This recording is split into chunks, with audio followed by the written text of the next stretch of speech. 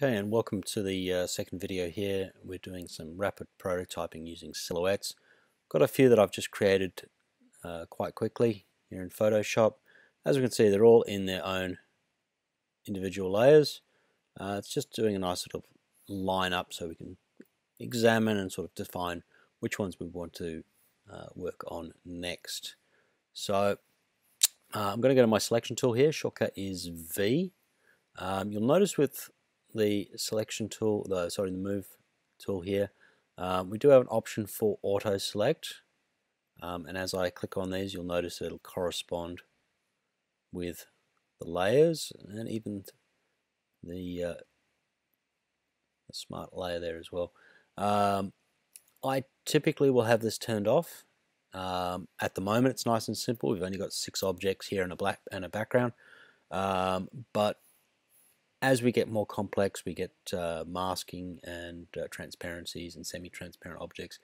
Auto select's going to get in the way. We're going to think we're moving one object we've got selected, and then all of a sudden it'll pick on someone else. So typically I'll have that turned off, so I'm going to rely on my panel here.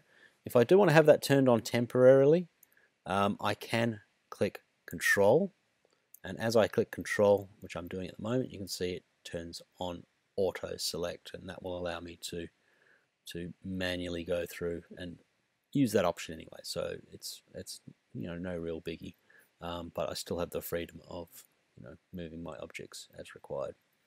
So I'm going to go through and have a quick look at these and sort of define one in particular, just do a little bit of a cleanup on them. I'm going to go for this little character here, and I'm going to duplicate him. A couple of ways we can duplicate him here. There he is in there. So I can drag this down into my duplicate layer there. My other option is, if I hold down Alt, you can see this little white arrow appears under the black arrow, and that's my cue that I can actually duplicate that character. Move them across to the right, hit Control T, and then I'm going to scale up again, holding down Shift, just to sort of keep the parameters for that. Hit the tick or hit Enter once we've got him there. Once I've got him there, I'm going to hit E for erase and do a little bit of cleanup. B for brush, do any additions or subtractions that might be necessary for the character. And just, we're using our imagination a lot for this. If you want to add some stuff to it, great. If you want to subtract some stuff, great. And we just want to get ourselves a nice solid silhouette. Now we can change stuff later on, but for the immediate bit, we can just see what we can come up with. It might look kind of cool. It's kind of look like some sort of warrior at the moment, so I turn him into a brutish character. Again, E for erase, B for brush. Play around with your brush sizes here.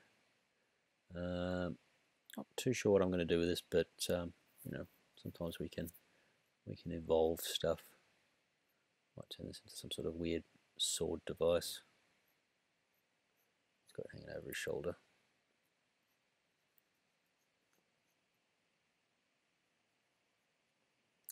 Very gruesome.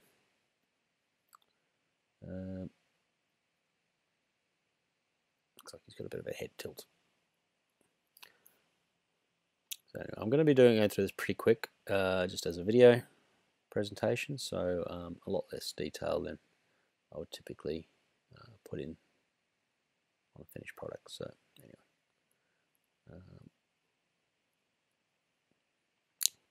cool.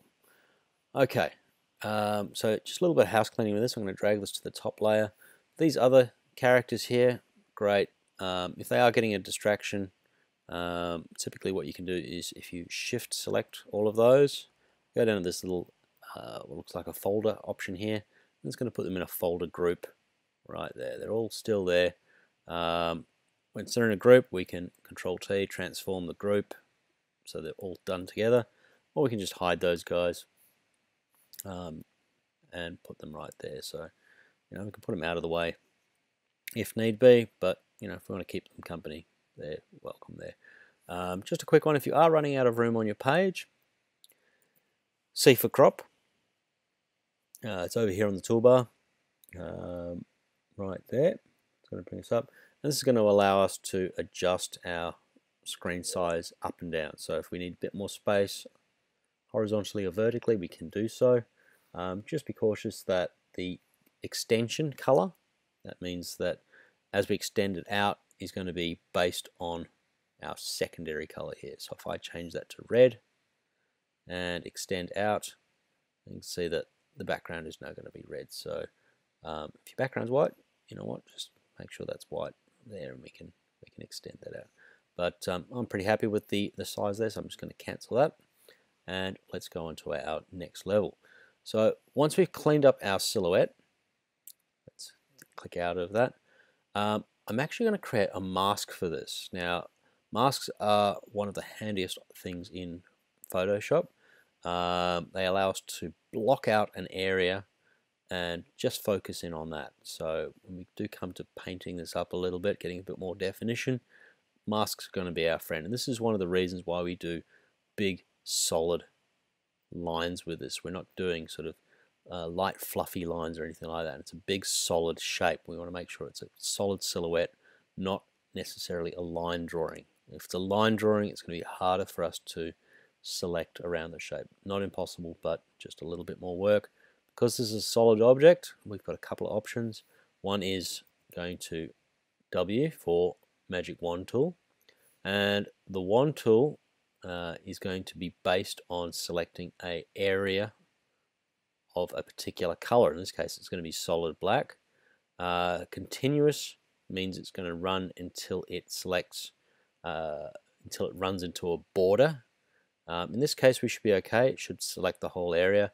In some other objects, like this robot guy here with a butterfly or bird or whatever it is, he's going to run into some issues because that's going to hit the white space and select. But anyway, I'm going to Control D, deselect that anyway. And rather than using that, I'm actually going to go to this little window box in my Layers panel. And by hitting on Control, you'll notice that the hand, as I hover over the window, gets a little square around it. And that's our option to select whatever's in that layer. And remember, this is on a transparent layer, so if I select, we go into there and hit Control, I'm going to click in there, and we can start seeing that we get these marching ants, which is basically selecting that layer just by itself, so everything else isn't selected. I'm then going to create a mask for this. So once selected, I'm going to go down to this little button here. Now this is basically a rectangle with a circle in the middle of it. This is our mask tool. If you hover over for long enough, it'll come up, say add layer mask. I'm going to click on that, and we'll notice in our layers here we have looks almost like a negative of the image, but it's showing where the mask is. Now the mask is typically anything pure white is going to be visible. In this case, it's our silhouette. Anything that's going to be black is going to be invisible. Now, we're going to be using this mask quite often as a reference point. So, and you'll also notice there's a link icon between that, and I'll get to that in just a little bit. So I'm going to create a new layer. Fantastic. This is our silhouette layer, a new layer, and I'm going to hit Control. And you can see there's the selection there. I'm going to select back on that mask that I've just created there. And we've got our marching ants again, and on my new layer, I'm going to hit, let's make sure we select it on correctly, and I'm going to select there, and that's created a mask in this new blank layer. So if I turn off that layer, turn off my groups, turn off my backgrounds, we actually have nothing there. We've got an empty layer. It has a mask on it, and I'm going to make sure I'm selected in this actual layer panel, not on the mask now. Very important. And what this basically means is that, I'm going to turn this background off so we can see, is that everything we paint is only going to affect this white area, which is essentially where our previous one was. So if I select the brush and draw a line, you go, okay, well, I've just drawn it across the page, but you'll start noticing that as I start filling this in, it's only going to fill in exactly what is in that mask area, which happens to be that shape of the character. So that's all well and good. I'm going to backspace from there because we don't need to fill that in black because we already have our silhouette below. So I'm going to select in there, and I'm going to use this to add my values. Now values are essentially dark to light in grey scales typically, and I'm going to try and start defining this character. Now I'm just going to quickly create a new layer for a demo, and what we want to start looking at is, or start thinking about, is our light source. Where is our light coming from? So I'm typically going to, for this anyway, I'm going to have my light source sort of coming from front facing, so just in front of this guy, and sort of coming down in this direction.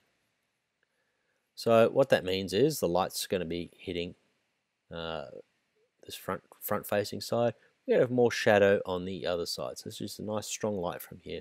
Now that doesn't mean it's our only light source. We could get stuff like rim light coming through. We're going to get bounced light, we're going to get shadows, etc. But it's just a little reminder that we need to find a light source and kind of use that as our defining motion for our character. So I'm going to turn that off. Let's actually delete that. We don't need that sunshine thing anymore. Back to the layer. Again, make sure you select it in this empty box, not on your mask. You don't want to be drawing on your mask at this point. You just want to be filling in there. Alright, so let's start getting some light and dark values for this guy. Now I'm going to select on my brush again, shortcut B, and I'm going to change this brush. Silhouette brush was great, round solid. I'm going to select a soft brush for this, so something like this brush here. Great. And I'm going to change the parameters again. So I'm opening up my preferences here, and I'm going to change this around. This is almost going to be the opposite to that solid brush. Shape dynamics is set to pen pressure. I'm actually going to turn that off for now anyway, and you can untick it as well. Transfer, I'm going to turn that to pen pressure. Great. Now I've actually got some options turned on here. I actually need to turn those off as well. And what you're going to find is with transfer, which is basically affecting the opacity, turn to pen pressure, means that as I draw the pen or the brush, the waveforms are only going to affect the opacity of this. So I'm going to switch black to white, and again, you may want to adjust your opacity of your brush as it's going through, but as I start drawing, you see it's going to start allowing me to add lighter areas. Now we want fairly broad strokes for this to start with, but I'm going to start attempting to define my character. So I already know I have a light source coming in from the top right, so I can start just plotting in and saying, okay, well that's kind of like an arm there. This is kind of like an arm there. The light's going to be hitting here, and we can start getting the basics of our character. And again, nice light brush strokes. If it's coming out too light, you can drop the opacity down and you can build it up over multiple layers. And this is going to get this very nice soft cell shading effect. You can go back in the opposite. We can go back to black. I've got black and white picked here. If you want to switch between your two colors, in this case I've got black and white, letter X will flip between those. So you can start, redefining your shadows again. And again, just nice big sort of dark and light area strokes for this, just to start defining your character early. Just getting the lights coming in first. X again, and I'm just going to start defining a little bit more. Build, etc., etc. And we can start building up our character. And this is a pretty rapid technique. We can really start getting some form happening pretty quick, and by adjusting our brush size, we can start getting a little bit more detail. And again, the harder you press on the Wacom with this setting, sort of the more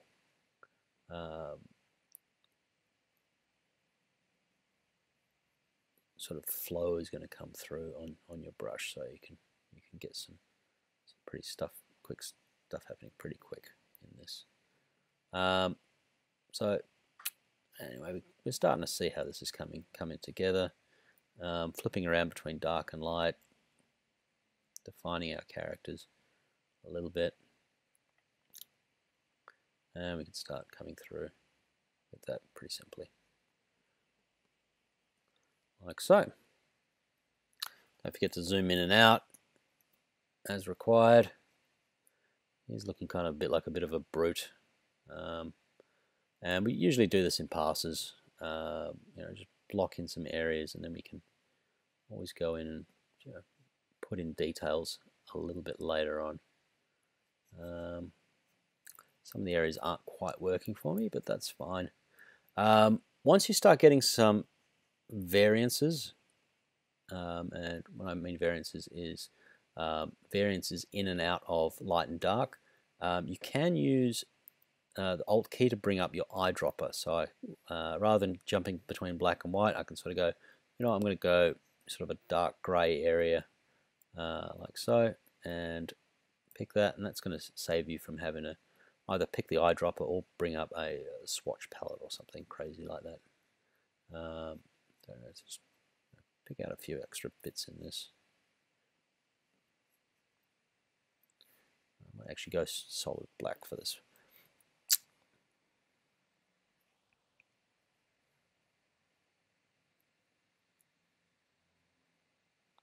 Hand's not really doing it for me, so let's do some adjustment for this.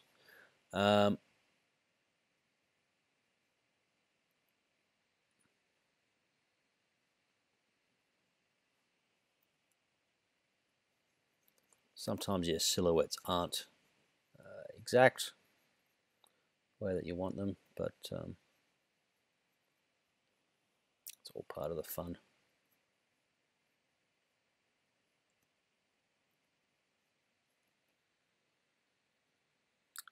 I might actually change this guy a little bit. So again, if we want to change things around, we can do so.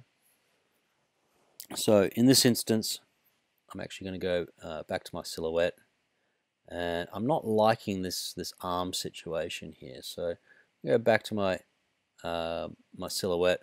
I'm going to reapply my mask. So I'm going to click on that. I'm going to go apply layer mask.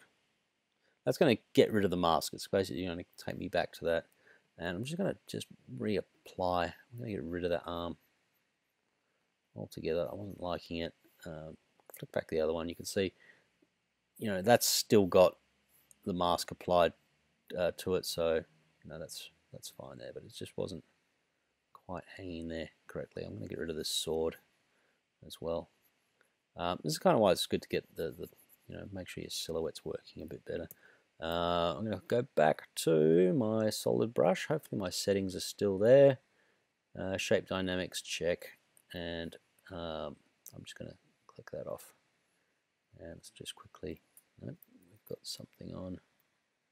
Shape dynamics is pen pressure, transfer should be off. And spacing's down, okay. Opacity's down as well, that's why. And I'm just going to do sort of a hand down here, and maybe we can just give him holding a sword behind him or something like that instead.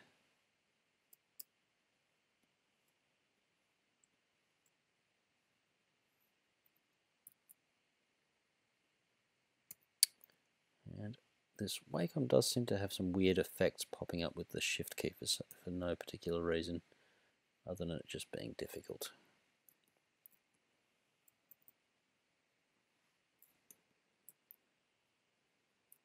Alright, that's kind of working for me.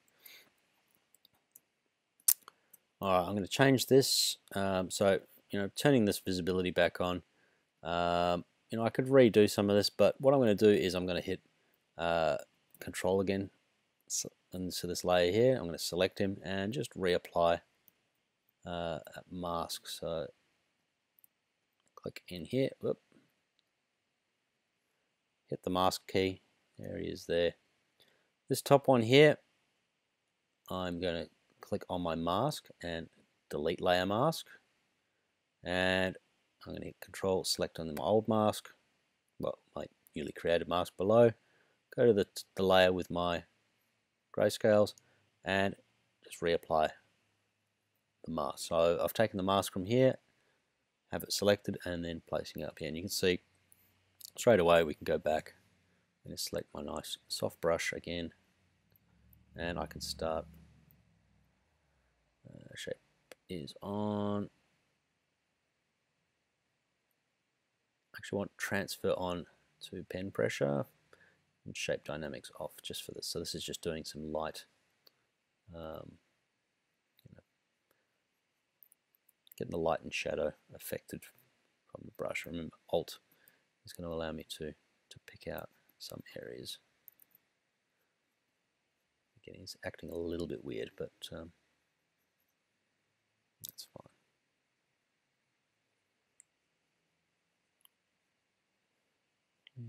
Get a bit of light happening underneath.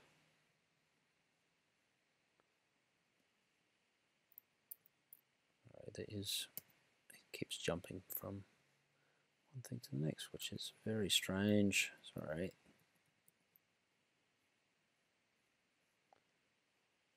The Wacom tablet is not responding well to my shift key, so anyway, or my alt key.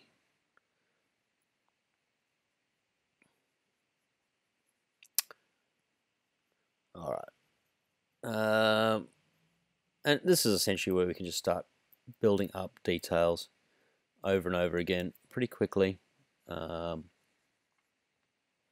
we start refining our characters. Again, I'm not going to go full detail with this. Suffice to say, we can really start getting in detail. But once again, just start off with big broad strokes. Get your values correct. So values are essentially your light and dark areas, and you want to do those in some fairly large broad strokes. So that way you can get your character sort of locked down before we get carried away into too much detail. It's very easy to sort of go, oh, I want to go straight to detail, but get your character working properly first. All right. So I'm going to do a few more lines, and then we can. I'll sort of jump into the next section for this. All right, let's have a look at this guy. It's getting there. It's not fantastic, but it's getting there. All right, I'm going to jump into the next stage, and this is going to be just sort of a next level thing. So I'm going to pause the video there, and then we'll start off onto the